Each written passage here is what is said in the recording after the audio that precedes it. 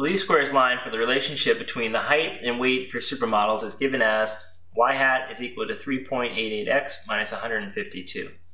Find the 99% prediction interval for a model's weight given that the model was 73 inches tall. So we have the summary data provided below, and if you read carefully here, we're looking for the 99% prediction interval, right, for a model's weight given that the model was 73 inches tall. Okay, so it's a prediction interval we're forming, so our first step should be to get the point estimator for the problem and to write down alpha. So our alpha in this case, given it's a 99% prediction interval, alpha will be 1%, which is the same as 0.01, of course. Now, let's plug in her height of 73 inches into our model to see what our point estimator y hat will be, right? So 3.88 blank minus 152. All right, so you're plugging in here 73 to see what our answer is for y hat. Okay, so we'll have 3.88 times 73 minus 152. And when we're done, we get the answer 131.24. All right, our next step then to get is our table value. This y hat value we'll save for later. Our table value, step 2, is going to be t alpha divided by 2. Now our t alpha divided by 2 value will be half of 1%, which is 0.005. The degrees of freedom is n minus 2. Since n is 9, we're going to say that our answer for that is 7. Let's go to the table now and look up 0.005 in the column, look up 7 degrees of freedom in the column 0.005 on the t-table, and that will give us our critical value. Okay, so we're looking for the value 0.005 with 7 degrees of freedom. We get the answer 3.499. Okay, so we found our critical value to be 3.499. Now, what we want to do in step 3 is to calculate our margin of error. Now, our margin of error is basically the table value, t alpha divided by 2, times s, times this following square root. It'll be 1 plus 1 over n plus the parentheses xp minus x bar quantity squared divided by sum of squares for x. Okay, so what we want to do here then is to plug in the values that we just came up with in the earlier part of the problem. So our t value is 3.499. The s value is given to us, it's 4.8789.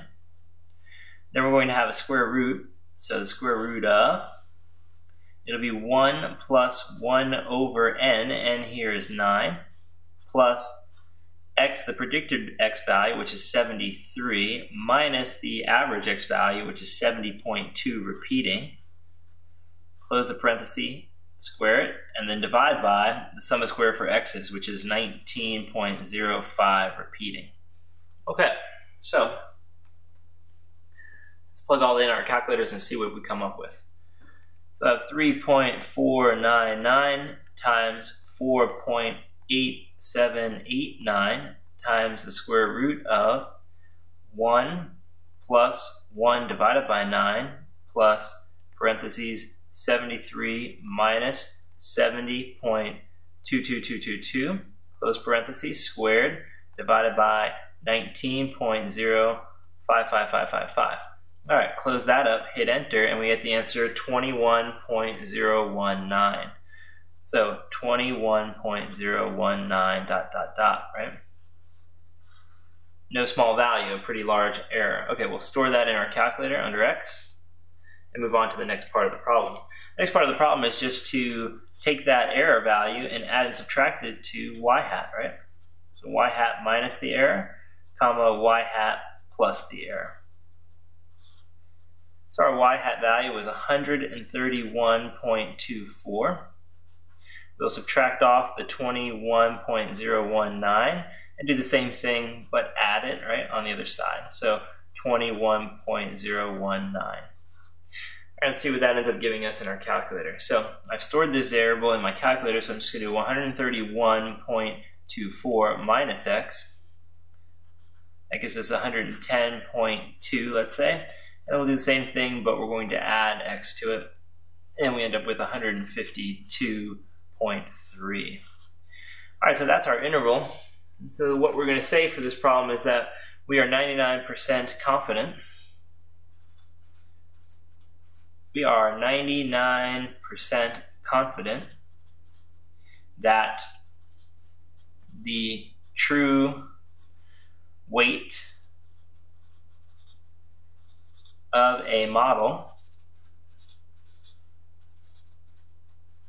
who is 73 inches tall is between 110 pounds to 152 pounds, basically.